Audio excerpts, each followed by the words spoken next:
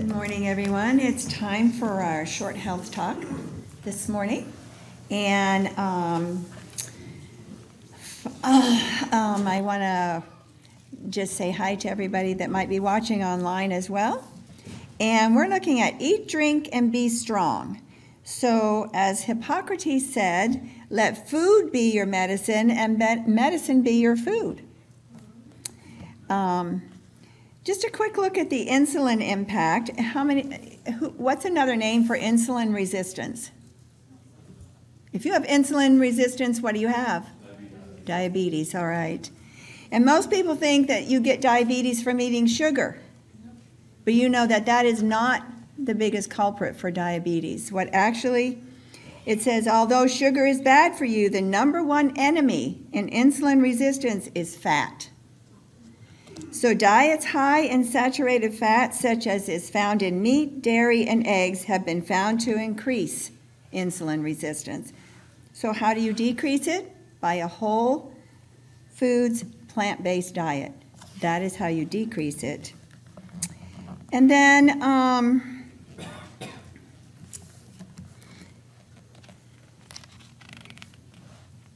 going to skip that. We're going to look at some G-bombs. G-bombs, it's an acronym that stands for greens, beans, onions, mushrooms, berries, and seeds. They are nutrient-rich, cancer-fighting foods which are extremely protective against chronic disease, and they're the best foods on the planet for promoting health and longevity. So let's take a quick look at each one of these. G is for greens. And there are all kinds of wonderful greens out there. Well, I remember as a kid growing up, the only green I knew about was iceberg lettuce. That's all we ever had for lettuce, and that was the only lettuce I thought was out there. I never knew there was all these other wonderful greens and lettuces. But now I do know, so I like to eat them all, even though iceberg lettuce has its place as well. And so G is for greens. Packed with nutrients and phytochemicals, leafy greens are some of the healthiest foods on the planet. These life-giving veggies get their vibrant color from chlorophyll. It's a nutrient-rich green substance that carries with it a host of benefits to the human body.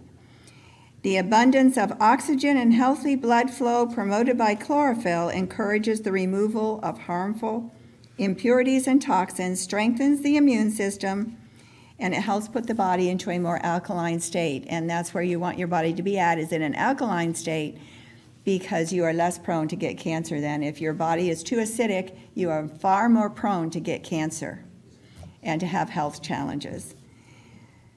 So there are lots of wonderful greens out there. Romaine, arugula, collard, kale, spinach, Swiss chard, turnip. You have all kinds of greens. Eat them all. They're wonderful for you. Okay, B in the G-bombs is for beans. And anybody who struggles with insulin resistance should be eating lots of beans.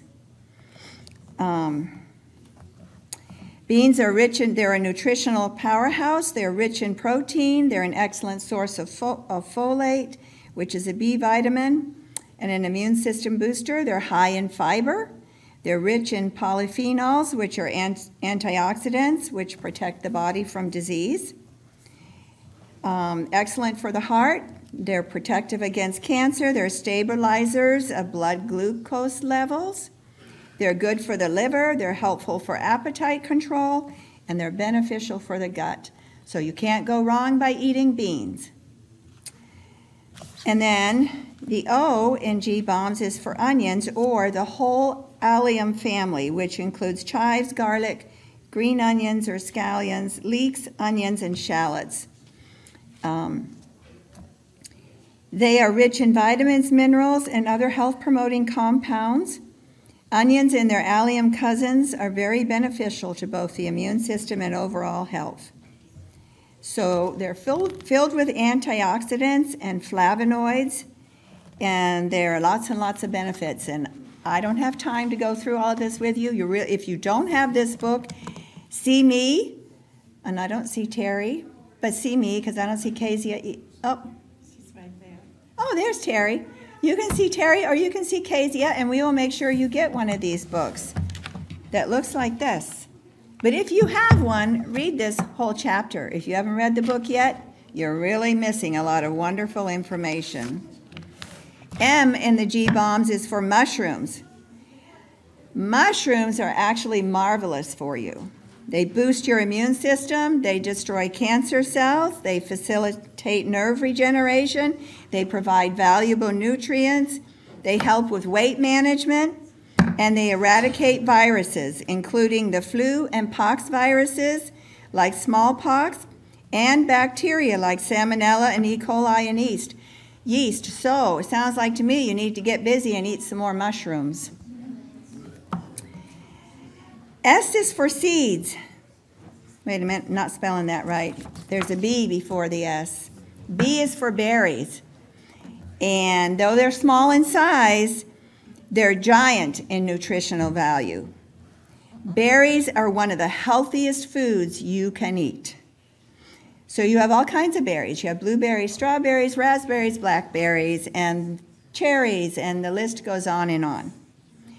And so eat lots and lots of berries. They're one of nature's best sources of antioxidants. So I can't get into all that. I don't have time, but you really need to get one of these books and read it. S is for seeds, and nuts are included in this category as well. Because seeds contain all the necessary nutrients to develop an entire plant, they are extremely nutritious. Packed with fiber, seeds are also loaded with healthy fats, not your unhealthy fats. Unhealthy fats come from meats and dairy and cheese and eggs and all of that kind of stuff. But your healthy fats are in your avocados and your seeds and your nuts and your olives. So that's what you want to be eating. Seeds contain, packed with fiber, seeds are also loaded with healthy fats, not to mention antioxidants, vitamins, and minerals. And so some of the most healthiest seeds are pumpkin seeds, which are extremely good for men. They really help with your prostate, men. Sunflower seeds, sesame seeds, flax seeds, hemp seeds, and there's more seeds than that. And then as for nuts, many studies have shown that those who eat nuts on a regular basis have longer and healthier lives. Rick and I eat nuts every day. And seeds. Nuts and seeds are healthiest raw and unsalted. I know they're good roasted and salted, but they lose something in their value when they're done, when you eat, that's the only way you eat them. So try to eat them more so raw.